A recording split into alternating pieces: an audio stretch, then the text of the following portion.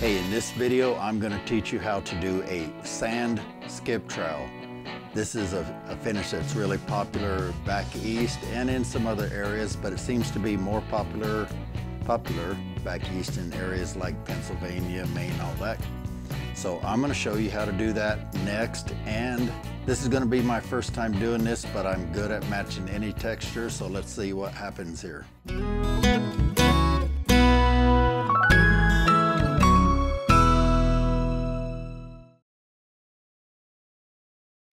All right, thanks for stopping by my channel as always, and this is a texture I've been wanting to do for a while. I have actually done some sand texture, but not quite in the same style as what I see on YouTube, and apparently that's a popular style in areas like Florida and that.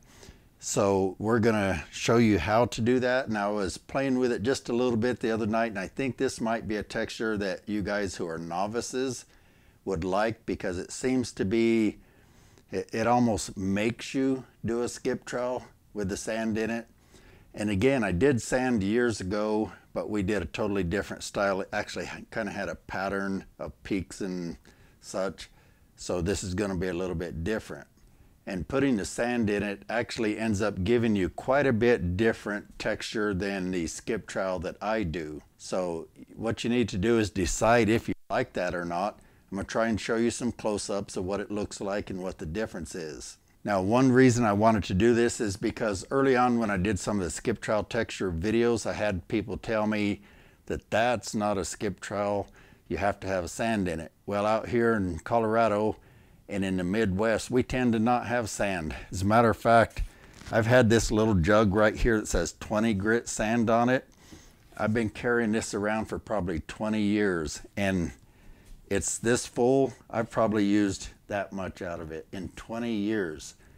I only use this for patch and repair work. So that's how few times that I've actually had to patch anything with sand in it. But I've got it in case I need to. So today we're going to show you the process here. All we're going to use is some lightweight all-purpose mud. And in this case, this is USG, but any old lightweight will work. You could use regular weight all-purpose. Really, I think whatever you got on hand. Now, if you see here, I just have a little bit because I'm going to do a little demonstration. So for that little bit, all I put in there was about a tablespoon of sand. But what you want to do is play with it. You might want more sand, you might want less, just depending on what you want it to do, what you want it to look like. The more sand you put, the more it'll skip. You can get coarser sand, and that will actually skip quite a bit more, gives you a much more coarse look. So if you can get some variety of sand, you might want to play with that. Now I think I'm going to put just a little bit more sand in here, and partly to show you guys. This 20 grit sand, it is a pretty fine sand. So I'll take a picture of this and show you, but I would say this is quite a bit finer than beach sand. So we'll just put that in there, stir it around a little bit, and then we'll get going on this. Now, hey, if you like learning skills like this, drywall textures, repairs, coating, taping, all kinds of skills, I teach these on my channel, so be sure and click that subscribe button. And you'll see that little bell icon pop up next. Click that, because that's what will get you notified each time we put out a new video, because we're going to teach you a lot of skills like this. It's my goal on this channel to teach you guys. If some of you want to see a demonstration only, there's some other channels that do that. You can also watch mine and get the demonstration version by skipping to that part, but I try and give you a little more in-depth knowledge about what's going on and teach you guys how to do these things. Now I'm just using a 10-inch knife today. This is one of my old backup knives. My good knives are on the jobs. This will work fine. If you're really so desired, you could use a trowel, hawking trowel, whatever you've got, whatever you're good at. So let's start out. Like I say, I haven't done this texture in forever. I haven't actually done this style we're going to try here. ever. We're just going to experiment right here and see what happens. So first thing you want to do is play with it a little bit.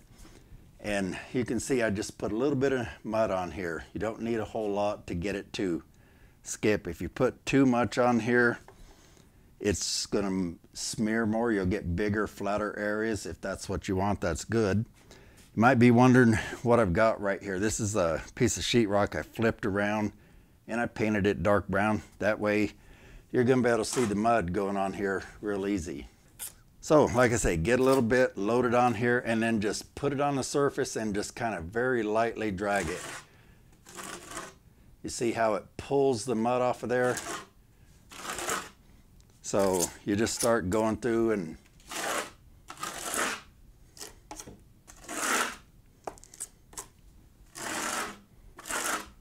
if it's going on too light, that usually means you didn't get enough on your knife. So let me just show you, just for example, I'm going to put a pretty heavy amount on here and try and do the same thing.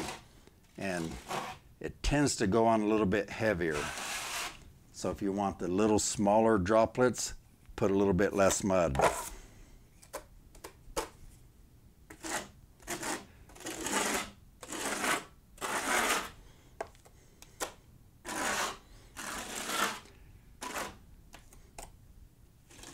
So what we're doing is we're barely putting any pressure right here and holding our knife fairly steep against the surface. The more you stand it up, the less mud that's going to come off of here. You may not even get any if you stand it up too much. So you stand it up and then you slowly lean it over. It's a lot like coating a joint, because as the mud comes off, you got to push a little bit more further down to get the mud to come off some more.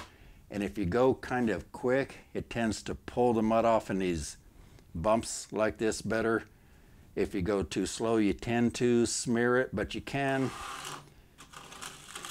do it slow too. It just, when guys do this for a living, they tend to want to go faster.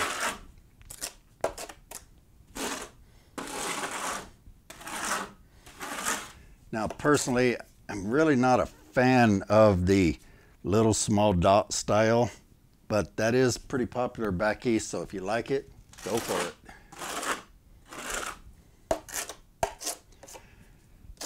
So I'm just going to finish up this area like this,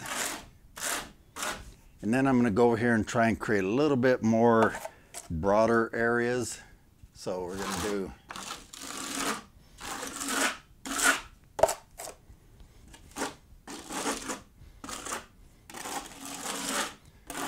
so this is closer to my skip trowel, but with sand in it over on this side.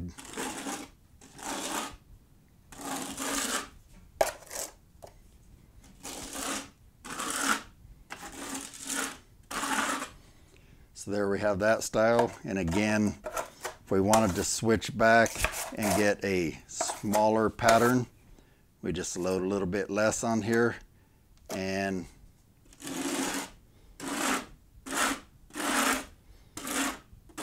you can put it on pretty much as light as you want with this method. So let me do one more thing here.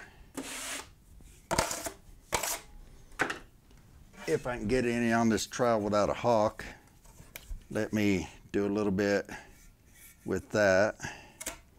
And again, I'm not a hawk and a trowel guy, but I have run one. I've done whole jobs with them when I was learning how to do skip trowel. The guy that showed me, we were doing with a trowel, so I did it with a trowel.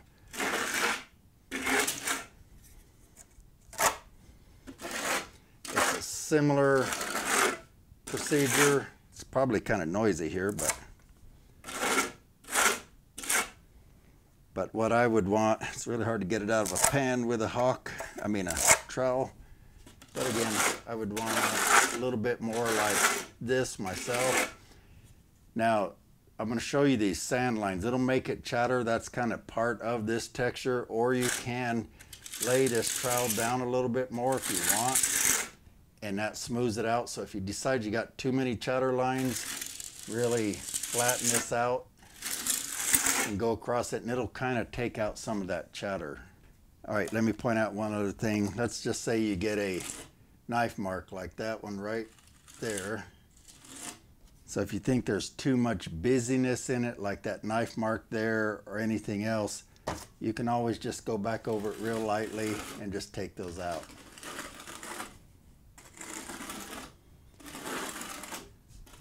So a texture like this is just really up to you. If you're trying to create a certain look, just play with it until you get that. I gave you a few variables that should help you with that, how to get it whiter, smaller little droplet-like things, almost like a knockdown.